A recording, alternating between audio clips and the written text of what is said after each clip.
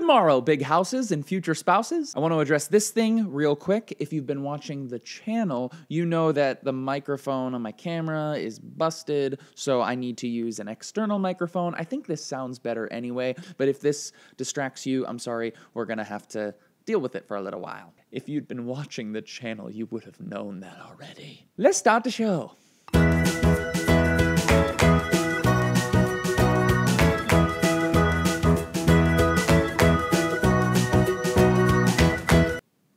Hi there, friends. My name is John, and welcome to ADITW, A Day in the Word, the internet's favorite Bible study. I cannot believe we are already in our final week of studying Ruth. And I don't know about you, but for me, it's been really nice to get a little girl power on this show. Whoever said that women in the Bible are not important and cannot be used by God obviously didn't read about my girl Ruth. Or can I get an amen? Let's not waste any time, though. We got a lot to get through. Let's start by reading Ruth chapter 4, verses 1 through 12.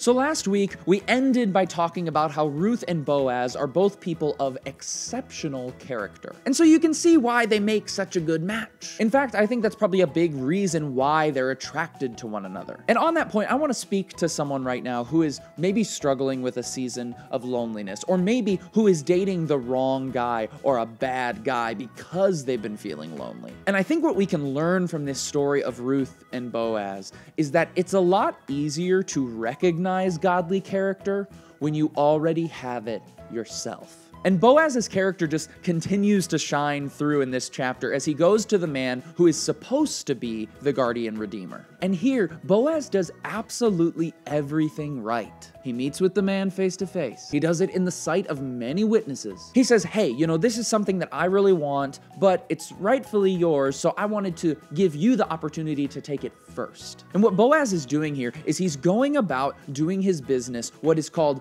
above reproach. Now, many of us, we live our lives and we don't necessarily do anything wrong, but when we take a step back and we're honest with ourselves, some of the actions we're taking are pretty shady. The things that we're doing aren't technically wrong or sinful, but they're certainly not good. But being a man or a woman of character means living above reproach. It means going about doing things in the right way, in a way that is pleasing to those who you care about most, and most importantly, it's pleasing to God. Now, at the end of this section, Ruth and Boaz, they're about to go, they're about to get married, it's about to be beautiful, but the text includes this small blessing given to them by the elders. And these words that the elders leave them with, they're essentially a blessing to the offspring that Ruth and Boaz one day will have. And just you wait and see just how blessed their offspring will be.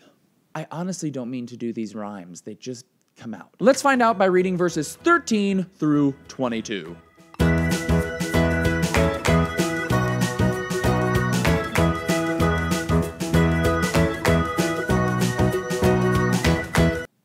So we see here that Ruth and Boaz, they get married and they have a son together. And by the way, remember all the way back at the beginning of the book when Naomi wanted to be renamed a name that means bitter because she was certain that she would never have a family ever again? Don't place a period where God placed a comma, Naomi. That's all I'm saying. And right at the end of this chapter, the writer throws in a seemingly random ancestry lesson. It tells us that Ruth and Boaz named their son Obed, and that Obed is the father of Jesse, and that Jesse is the father of David. But you see, this ancestry, it's not random.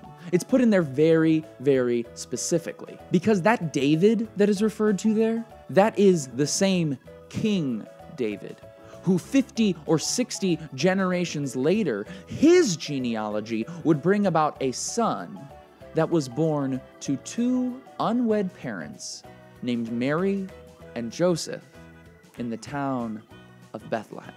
So to spell it out clearly for you, in case you don't get it yet, Ruth is Jesus's great-great-great-great-great-great-great-great-great-grandmother. Now, could you imagine for a second what would have happened if Ruth hadn't clung to Naomi? That one decision, to remain faithful to her family, that one decision to choose character, that one decision to live her life above reproach. God took that one small decision and he began to put the wheels in motion in order to use that decision to bring forth the Savior of the world. I wonder what choices are being placed in front of us today, where if we could find the courage to make the right choice, to make the choice that a person of character would choose. I wonder if we could find the courage to live above reproach, how might God use that one small decision to bring light into this dark world?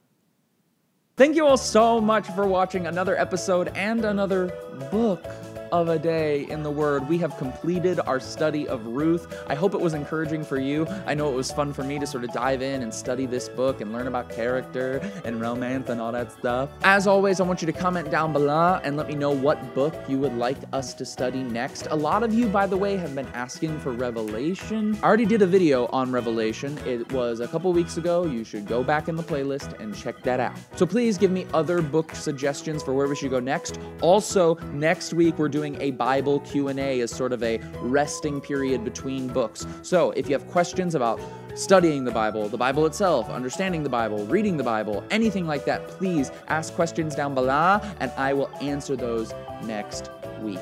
That's all I have for you. I love you all. Have a great day. Keep being awesome.